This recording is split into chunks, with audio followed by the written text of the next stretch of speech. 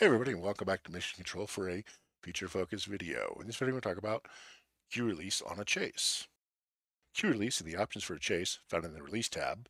If turned on, after each step in the chase, fixtures which are not programmed in the next step will be released. This allows you to create an overlay chase with gaps in it where the fixtures will return to their previous state. For example, you can create a chase where every alternate queue sets the fixtures to white, with the in-between queues being blank. If this option is on, the fixtures will bump to white and then return to the color set from a previous look, giving you the white bump effect. Some programming tips. To ensure that only the channels you want to change, color in our example, are recorded to the steps, record in channel mode. Be sure to press clear to remove the last set fixtures from the programmer or use the off function.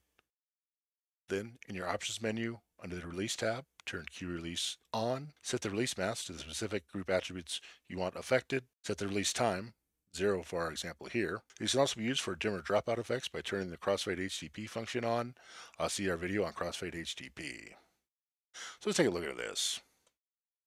Here I've got version 14 of Titan on the Titan Go interface.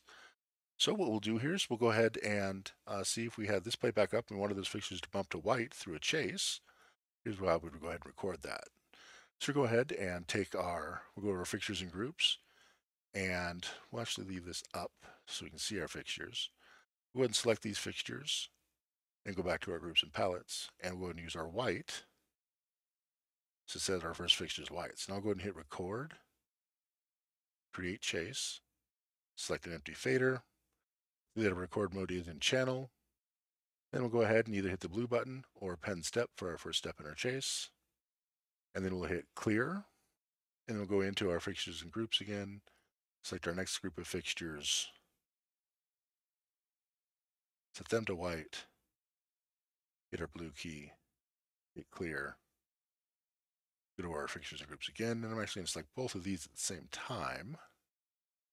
Go back to here, set them to white, add it to our chase, hit clear, fixtures and groups again, select, back, make them white, add it to the chase, hit clear, fixtures and groups again, select their fixtures, back to here, set them to white, record it, go ahead and hit clear and exit.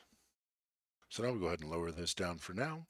We can go into our options menu, select our chase, go to the Release tab, go to our Queue Release on, set our release mask to local and set it to include color. We'll set our release time to 0 and then exit out of here. Now if we fire this, look up, and we now run our chase, and since we want it to be more bumpy, we'll turn our crossfade down. And if we turn our speed up, speed goes up with it.